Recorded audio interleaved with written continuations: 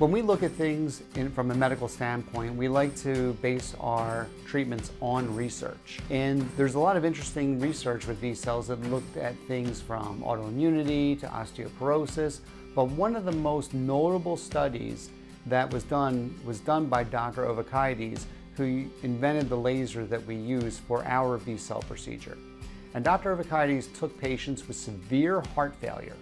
And these patients usually die within a year. It's a really terrible thing. All the patients that he took were on the transplant list, and he treated them with the VSELs and applied the laser over their heart, which again is a very painless thing to do. It's very simple, takes 10 minutes, and it was really interesting. The results showed that all of the patients had at least a 50% improvement in their ejection fraction, which is how hard the heart pumps. So the heart was able to pump much more efficiently. The neat thing is that half the patients were able to get off of the transplant list.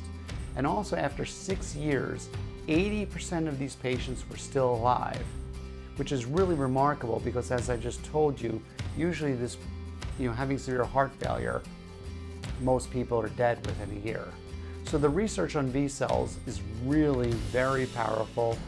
It yields great effects, and we're really looking forward to a lot of great research and seeing great results with our patients in the future.